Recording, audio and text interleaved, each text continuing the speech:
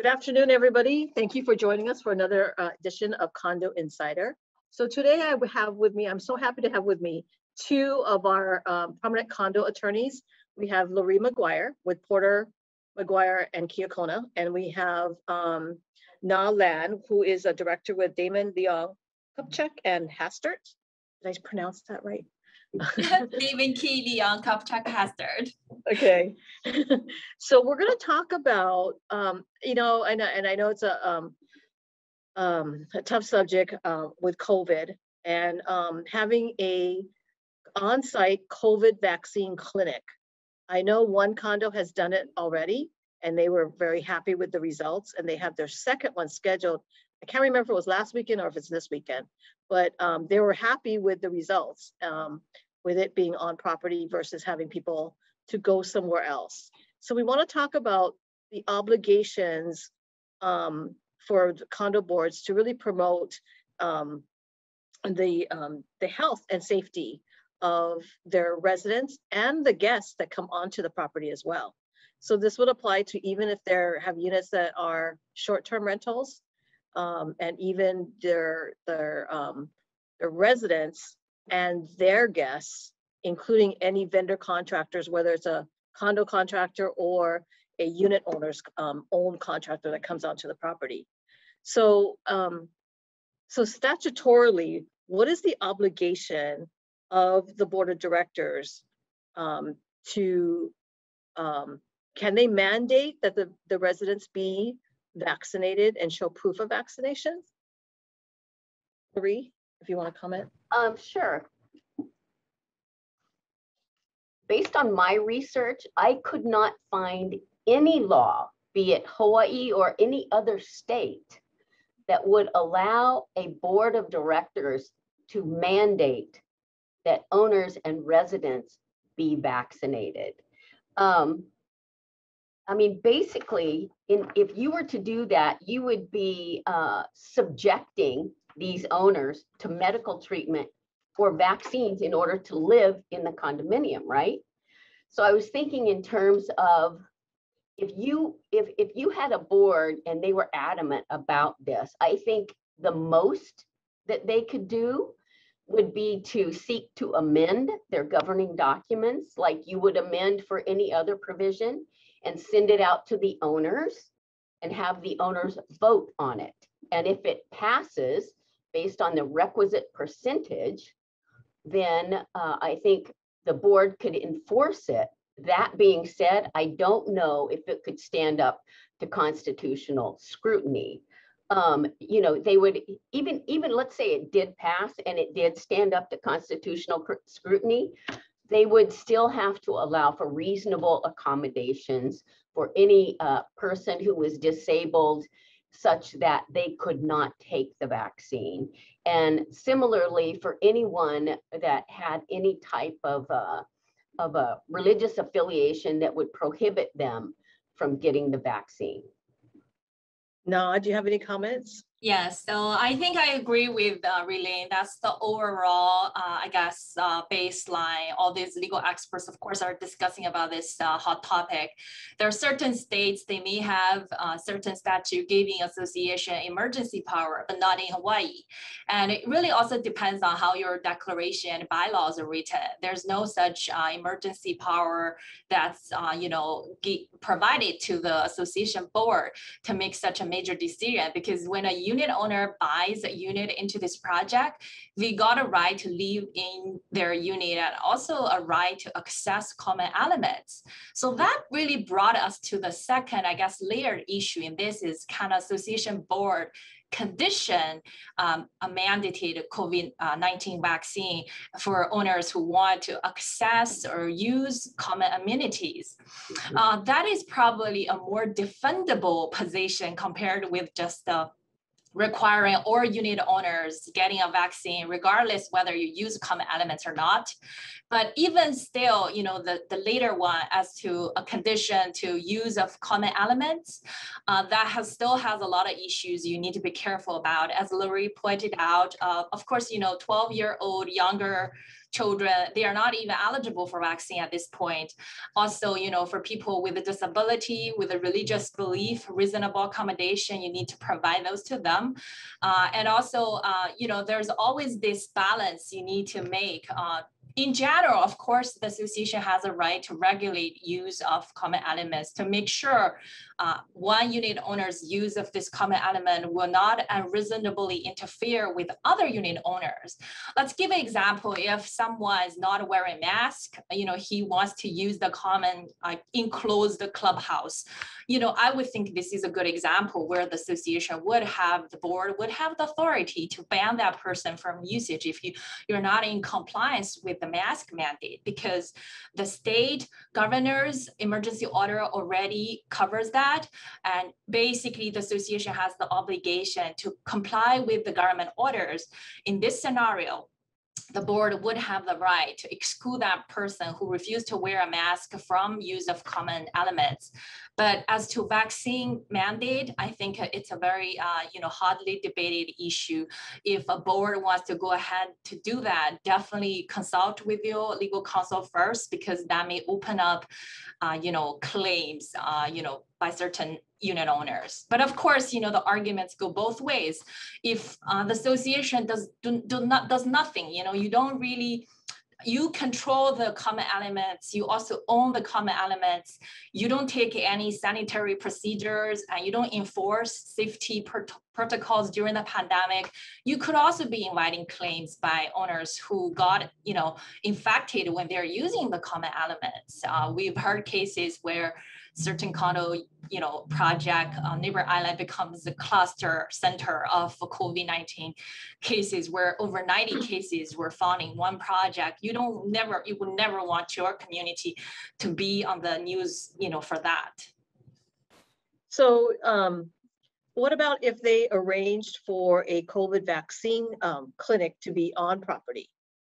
Because I know DOH is really strongly supporting, and they actually will arrange for one of the healthcare providers, Queens or Kaiser. Well, Kaiser won't, but either Straub or Queens. Queens is really good to go actually on site. So would there be anything that, I mean, would you guys agree that the board is within their ability to arrange for that?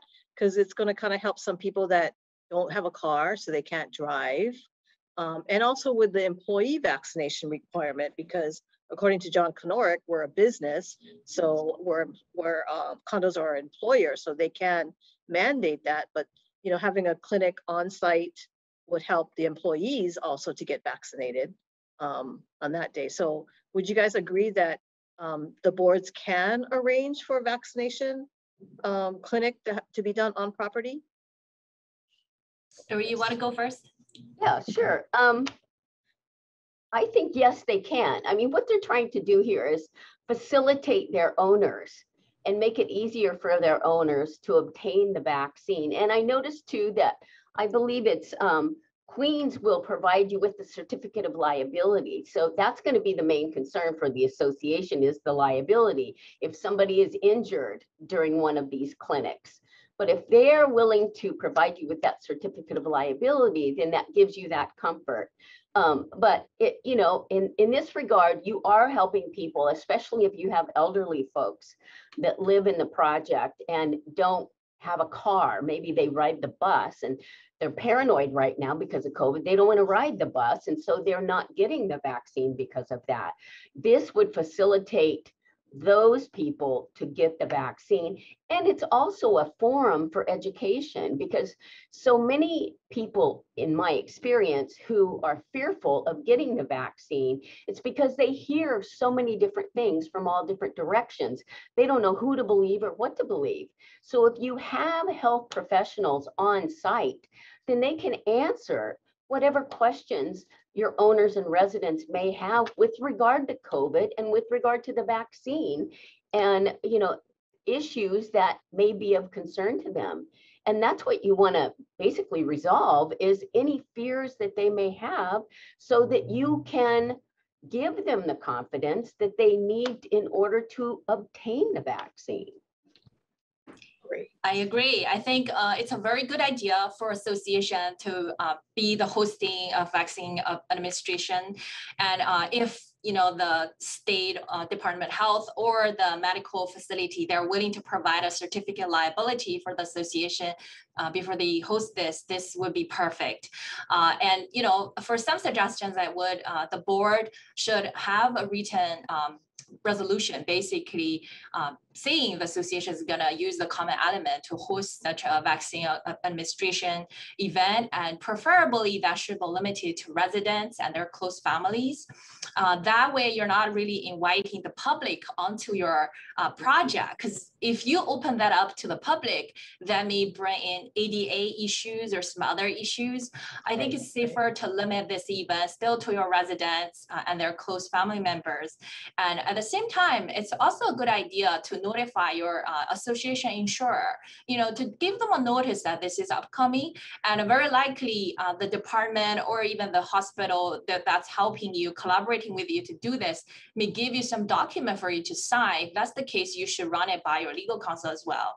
And then, of course, you want to make sure before you host this event, you don't have any potential hazard as the premise liability issues. Like you don't want there's slip and fall, there's pounding water somewhere on the parking lot, or you want to remove those the potential hazard to make sure, you're ready for this event. And also, enforce your existing policies on mask mandates, social distancing, and then, keep a good communication with your owners. That would be excellent. I think if all the associations are taking this step, we should be able to, do much better on vaccination. Because these days, when I hear from friends, from, other connections in the community, most of the people who got, infected at this point are those who haven't got the vaccination yet. Right. Yeah, I would. So when Queens puts it together, or if Queens is going to be the one doing it, they'll actually do a site visit onto the condo, and they'll look at where the condo is planning for them to give them the space.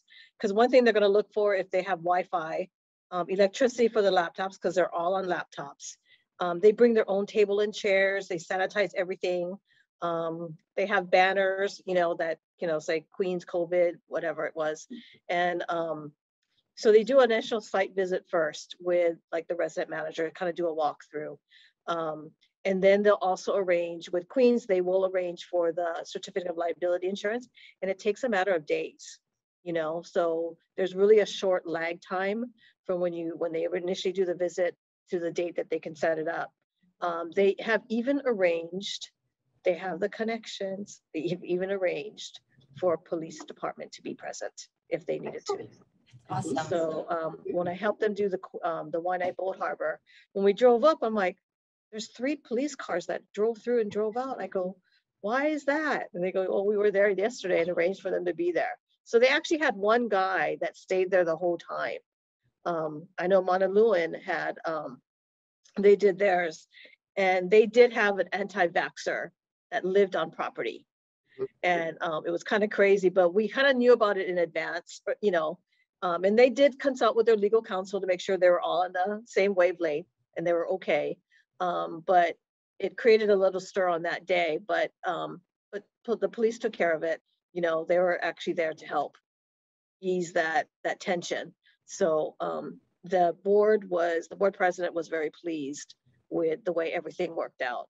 So, and she's really happy because they do things occasionally, like arrange, because they have a lot of seniors in their building or in their property.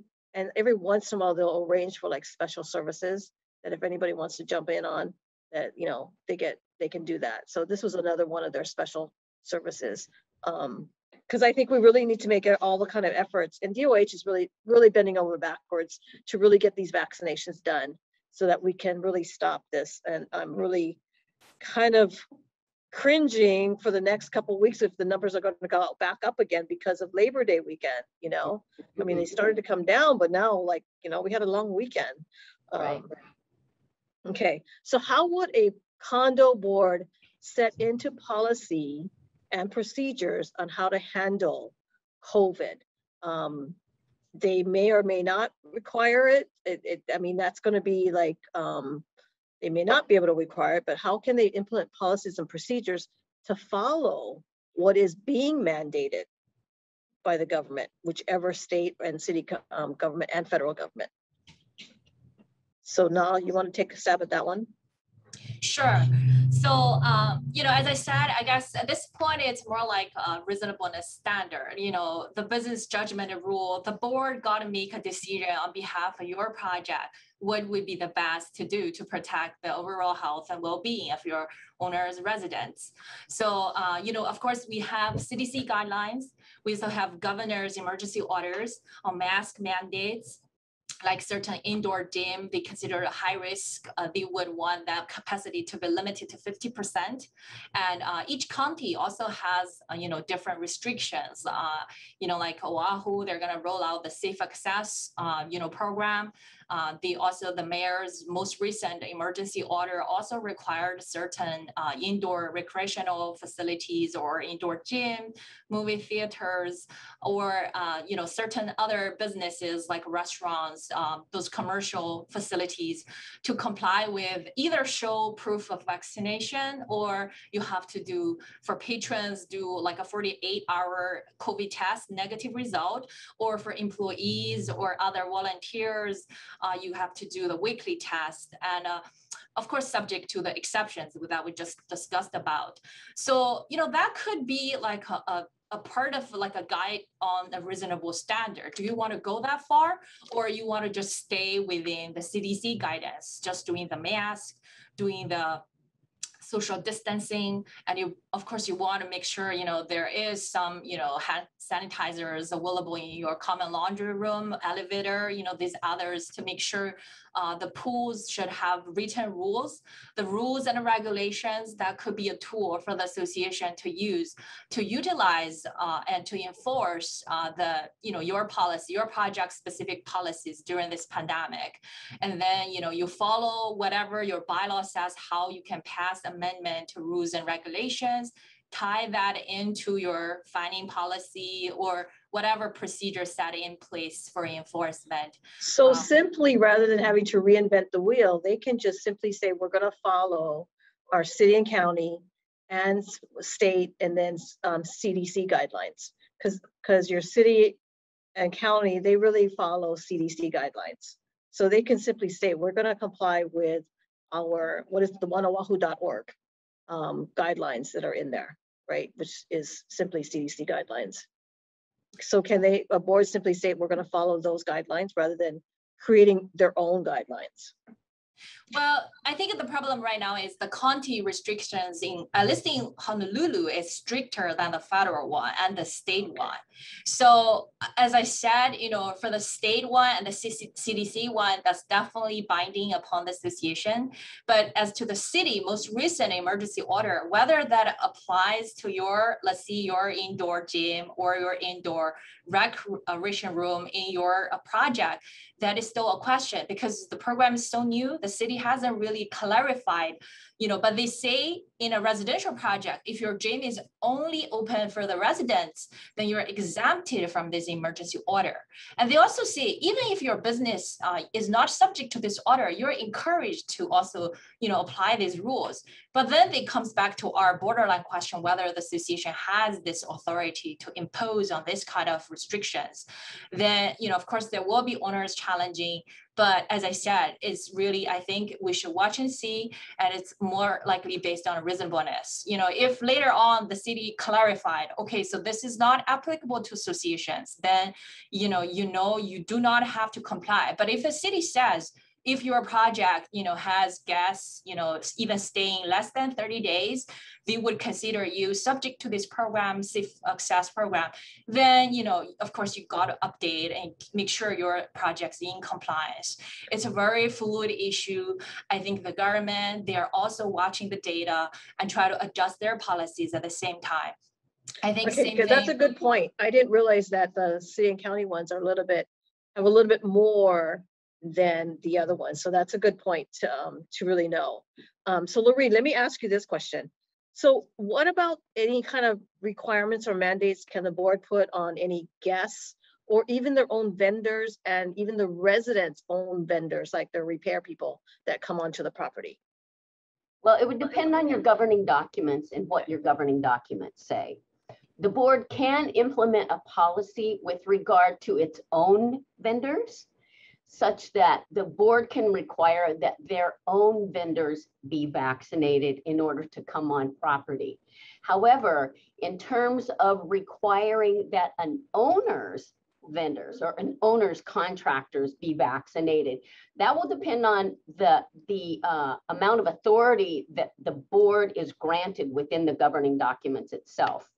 I know, for example, when John Kenorick was on the program, he mentioned that an association can basically tell owners in terms of whether or not their contractors have to be vaccinated. But he also said, you need to check your governing documents. And that's the key here, because if your governing documents don't give the board the authority to do that, then they can't do that. I mean, that's a very broad authority, and some documents do give them that authority, but not all documents do.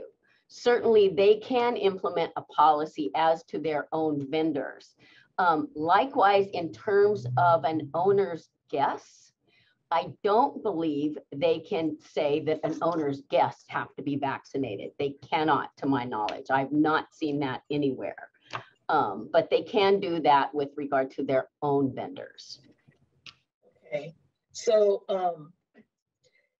so just to kind of recap, because I know we're kind of getting close to our time. So really start with the city and county guidelines, because they have a little bit bigger guidelines, right?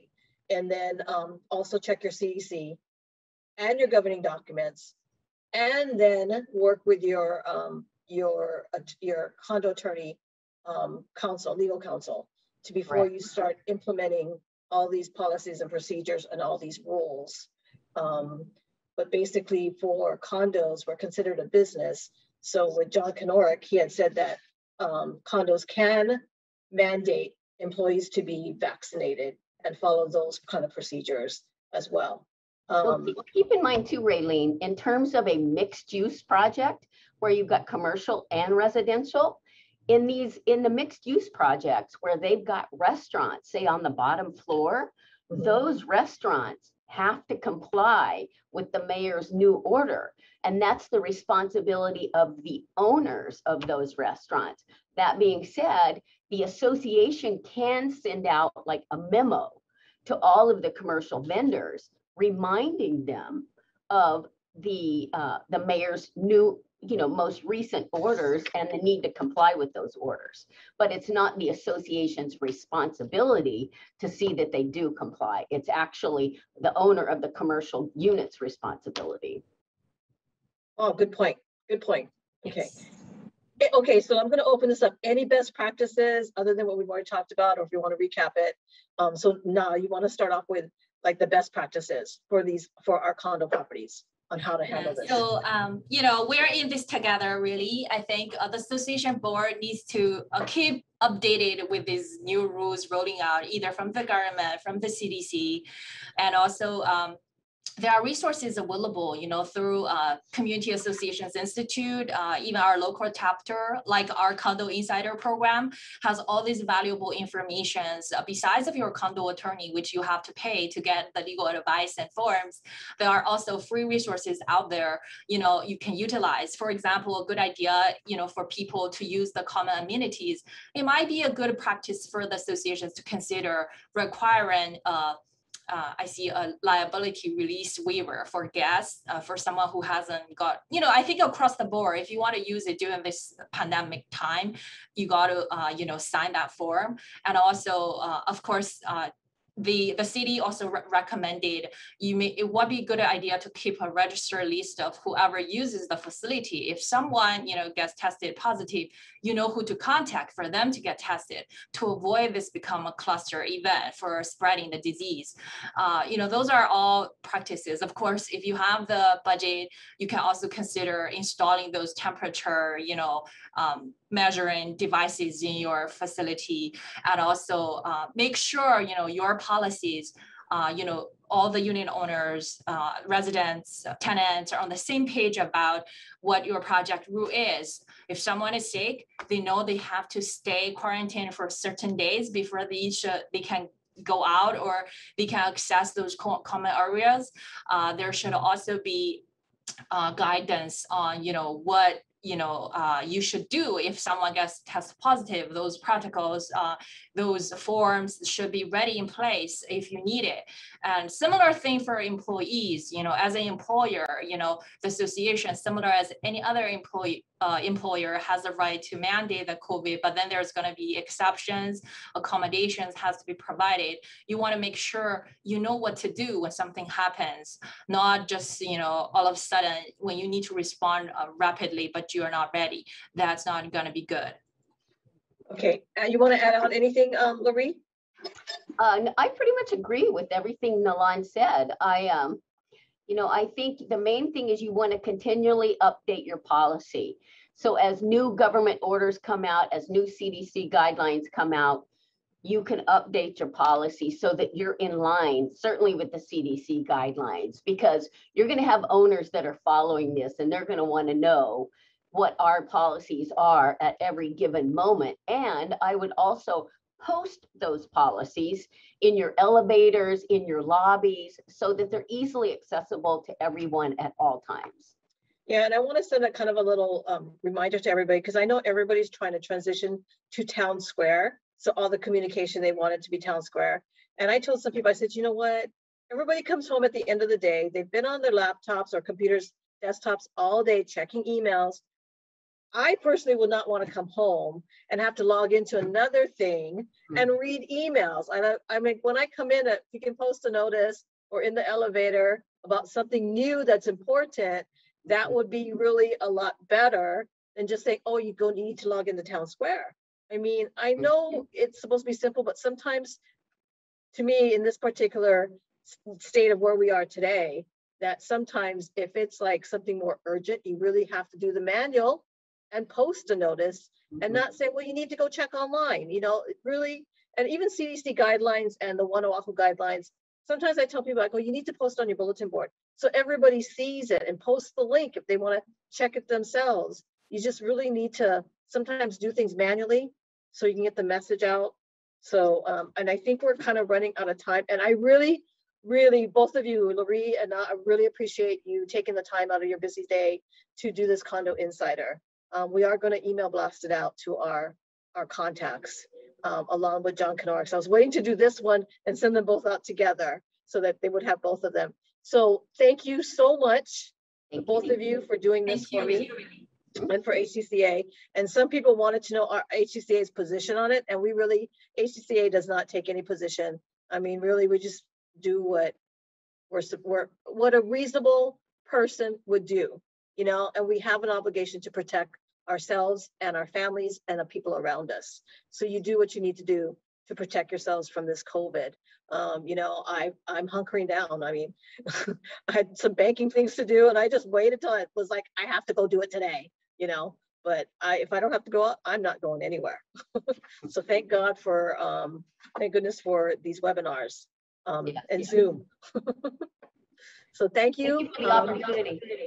Yes, thank you. And then we're going to be posting the DOH contact information to arrange for a COVID site along with our email blast. Thank you, everybody. I really appreciate it. Hope to see you guys in person soon. All right. Thank you. Take care and stay safe, everybody. All right.